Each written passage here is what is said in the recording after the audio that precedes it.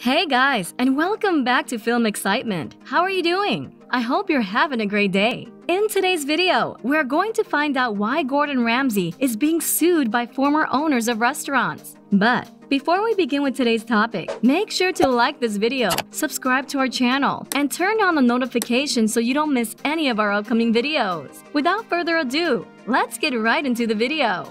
There are many restaurants who have sued Chef Gordon Ramsay. Oceana Grill in New Orleans was featured on the 4th season of Kitchen Nightmares in 2011, a show in which the famous chef shames cooks and restaurant owners with failing businesses and filthy kitchens in the hopes of reviving their chances. The seafood restaurant, which is located just off of Bourbon Street, claims, however, that the British chef caused more harm than good, not just once, but twice. Oceana's legal counsel, Charles Rothermel, claims the restaurant first sued Ramsay and the show's producer in 2011 to prevent the episode from broadcasting. The proprietors were unaware of how Oceana would be shown when the program was being shot, according to Rothermel, and felt deceived in a way that the episode was edited.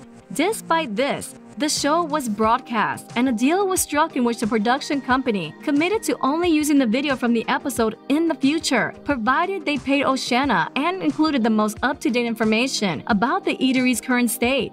All was well until August 11th, when an official British Facebook page connected to the US version of the show, Ramsay's Kitchen Nightmares, revisited a horrific scene from the 2011 episode. The clip, which has since been removed, shows Ramsay vomiting after smelling some old shrimp that had been supposedly gone rotten in the restaurant.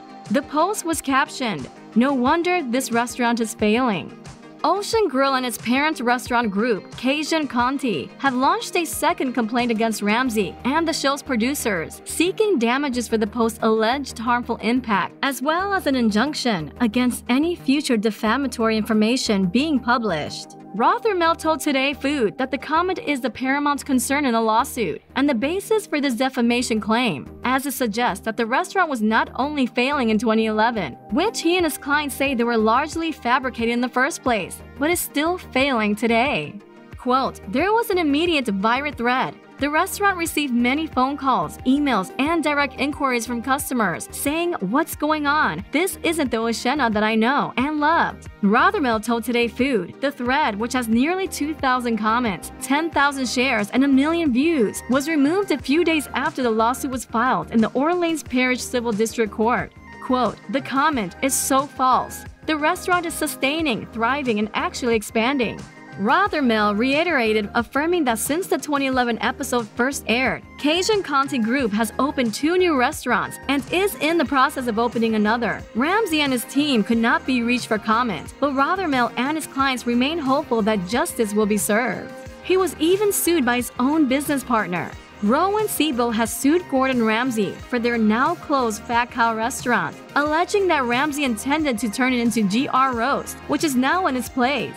According to Eater LA, Chef Gordon Ramsay is being sued for $10 million by his business partner Rowan Siebel over the Los Angeles diner Fat Cow. They opened the gastropub at the Grove together a year and a half ago, but it shuttered in February due to a lack of trademark rights. Ramsay stated that he was only aware of it after the restaurant had opened. Siebel, however, said around the time of the close that Ramsay knew about the trademark name from the start and claims he deliberately mishandled a trademark problem.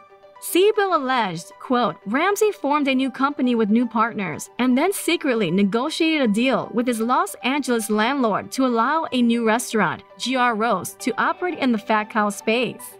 GR Roast will supposedly appear on Fox's Hell's Kitchen, while Siebel is not a partner in the new restaurant. Ramsay's camp has responded by saying, quote, "We're surprised that Mr. Siebel has the audacity to file this ridiculous suit when he and his team were responsible for the day-to-day running of the Fat Cow and spectacularly mismanaged it, resulting in a string of financial and legal issues." Gordon Ramsay and his team immediately stepped in and tried to resolve these issues, but Siebel refused to engage in any meaningful conversation, rendering the restaurant unsustainable.